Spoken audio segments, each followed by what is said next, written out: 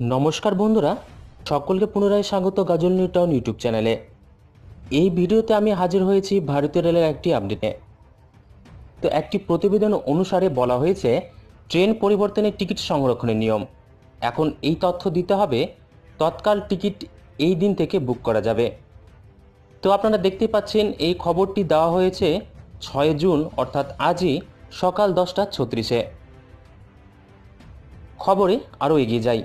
এই খবরে বলা হয়েছে দেশে 1 জুন থেকে শুরু হওয়া 200টি যাত্রীবাহী ট্রেনে তৎকাল টিকিট বুকিংয়ের জন্য তৎকাল টিকিটের সুবিধা দেওয়া যেতে পারে। এছাড়া ট্রেনে সাধারণ টিকিট বুকিংয়ের নিয়মও পরিবর্তন করা হয়েছে। তবে 31শে মের পর থেকে 120 দিন আগে রেলওয়ের রিজার্ভেশন পরিষেবা পুনরায় চালু হওয়ার সাথে সাথে তৎকাল টিকিটের বুকিংও ঘোষণা করা হয়েছিল।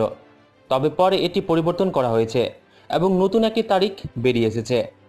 খবরে বলা হয়েছে এখন যাত্রীরা 29শে জুন থেকে ট্রেনে তৎকাল টিকিট বুক করতে পারবেন। এর সাথে টিকিট বুকিংয়ের নতুন কিছু নিয়ম পরিবর্তন এসেছে।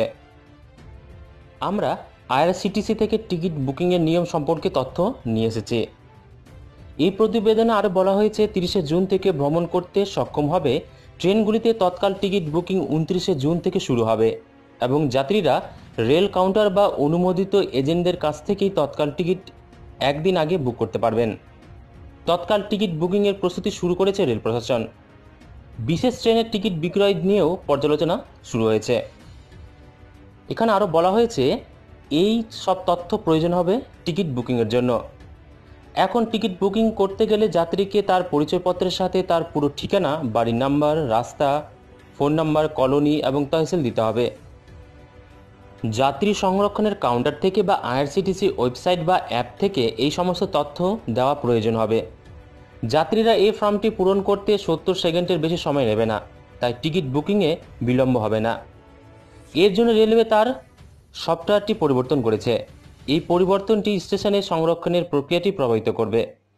নতুন রেলওয়ে ফর্মটি যাত্রী তার সম্পূর্ণ তথ্য তখনই দিতে হবে যখন টিকিট বুক করা হবে।